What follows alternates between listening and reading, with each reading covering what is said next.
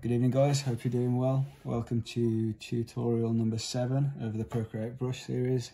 This is also going to be the last tutorial that we're going to do.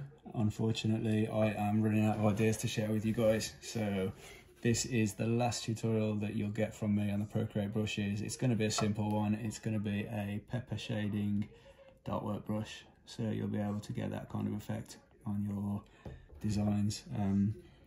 What you have to do is super simple. You don't even have to draw anything like we have in the previous ones. Come up here into the brushes, select a new brush, and then the first thing that you want to do is come down into the Apple Pencil, the opacity, take that down to 0 so the start of the brush is opaque. Come back up into the stroke path, the fall off, so watch the end of the line there, the fall off. As you take that up, you'll see that the end of the line starts to disappear. I find having it on about 30, 28, 29, 30 is about right for this kind of brush. The spacing, you then want to take that up to about 75, 80, whatever suits you really. So that is pretty much all you need to do. If we press done and come down, we can try out our new brush now. Let's make it a little bit smaller.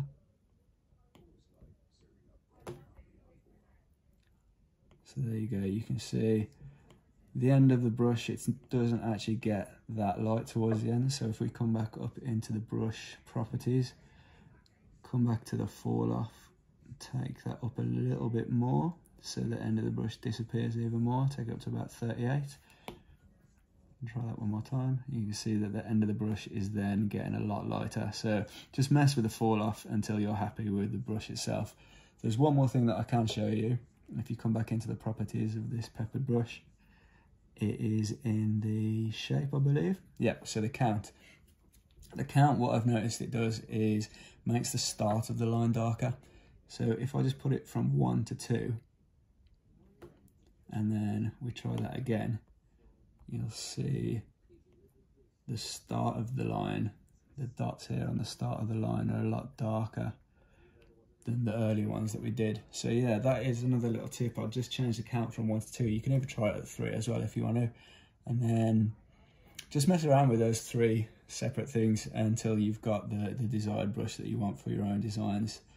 Told you, super duper simple one. That is the last one I'll be doing in the Procreate series. The next one that I'm going to be starting, I'll probably do one on Friday now. A lot of you requested this on Instagram. It is Geometrica. It's a program that I use quite often. You can see here, there you go, that's the design that I made on there. That took me about 15 seconds to make that design. So I will show you, there's quite a lot on this program to get through. So we'll start off with the easy things and then we'll work up to the more detailed things. So yeah, probably going to do, maybe, I don't know, maybe 5, 10 different videos in this series. So yeah, stay tuned. Let me know if you have any questions on the peppered shading brush, and if not, I look forward to seeing you for the Geometrica tutorials. Thanks guys, take care.